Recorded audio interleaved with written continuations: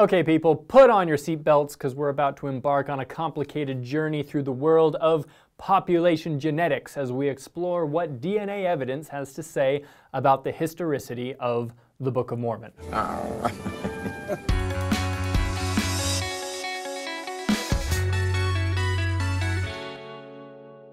Here's the deal. The Book of Mormon tells the story of a family from ancient Jerusalem that crossed the ocean and colonized somewhere in the Western Hemisphere where they started an entire civilization. With that as a foundation, the church has taught for a long time that many Native Americans were naturally descendants of that family. So from a genetic perspective, you'd think that some portion of Native Americans should have heritage in the Middle East. That makes sense to me. And here's where things get sticky for a lot of people.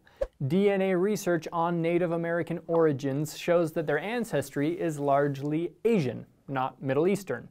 To a lot of CSI fans, that's all the evidence they'd need to cause them to chuck their Book of Mormon out the window. But he doesn't understand how evidence works. But you know what? He will. But I'm afraid it's not nearly that simple. It's important to separate the research from our assumptions about the research. The research says that Native Americans, at least whatever sample they drew from, have heritage in Asia, and I'm not disputing that. The assumption critics pull from that is therefore Lehi isn't real and the Book of Mormon is false. Here are just a few reasons why that's not a safe assumption you can make. First, the Book of Mormon only tells the story and history of Lehi's family and descendants, but it does not say that Lehi's people were the only people in the Western Hemisphere, or the first people, or the largest group of people. In fact, the Book of Mormon also tells the story of 2 other migrations, and science indicates there were obviously others as well. And no matter what assumptions people, even church leaders, made about this in the past, the idea that there were other people in the Western Hemisphere when Lehi arrived is totally consistent with the text of the Book of Mormon. In fact, one could say that the population growth described in the Book of Mormon necessitates the presence of other people. So that's one factor to consider. It's not a problem that DNA from other parts of the world show up because people from other parts of the world were there. But then, where the heck did the Middle Eastern DNA go? DNA doesn't just disappear. Well, actually, due to a few different factors, it can. Changes in a gene pool over time is known as genetic drift. There are generally 2 main kinds of genetic drift. First, there's the founder effect. So imagine you've got a bag of Skittles, okay? You've got several different genetic profiles in there, red, green, yellow, blue, etc. You dump out a couple of Skittles, these Skittles then migrate to a new land to start their own Skittle civilization. But wait, coincidentally, they both happen to be green Skittles, which means all their descendants are going to be green Skittles as well, which is not at all representative of the Skittles they came from.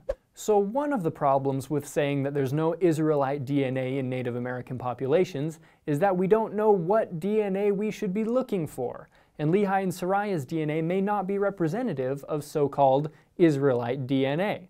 That's the founder effect. The second factor contributing to genetic drift is called population bottleneck. Essentially, this is when a catastrophic event simply wipes out DNA profiles altogether. So in our Skittles example, now we're in the Americas and we've got Lehi and his greens along with all these other Skittles. Unfortunately, your great-aunt Deborah discovers the bag of Skittles and eats almost all of them. Only a few are left in the bag. But they're reds and yellows. Blue and green were all devoured. Can you think of any examples of the bottleneck effect in Native American history? How about when Europeans arrived, bringing along smallpox and wiping out up to 95% of the population? Or the many bloody battles between Native Americans and the European colonizers? Oh yeah. Cool. If you want to hear it from people smarter than me, read these quotes. On top of that, we read in the Book of Mormon about cataclysmic natural disasters and massive wars that took countless lives. In Mormon 8, the Lamanites have hunted my people, the Nephites, down from city to city and from place to place, even until they are no more, and great has been their fall. And behold, also the Lamanites are at war one with another, and the whole face of this land is one continual round of murder and bloodshed, and no one knoweth the end of the war. Now, a population bottleneck doesn't necessarily mean there are no descendants of these people left. It just means the genetic evidence is gone, phased out, or diluted. And that can be true regardless of what genetic marker you're trying to find. Geneticist Hugo Perego said it best: Population genetics is a fascinating field with the objective of providing glimpses in the remote past, but it is a complicated discipline with several limitations, and the conclusions are limited to the data that could be gathered and analyzed, leaving plenty of room for additional studies and perhaps more accurate results.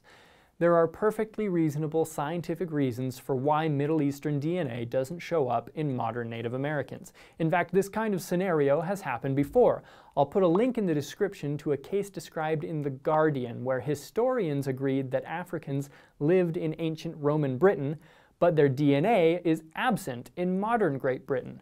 The author goes over the same stuff we've just been over and even more factors we haven't been able to get to. At this point, DNA evidence simply cannot disprove or prove the historicity of the Book of Mormon. If anyone tries to tell you differently in either direction, be very skeptical.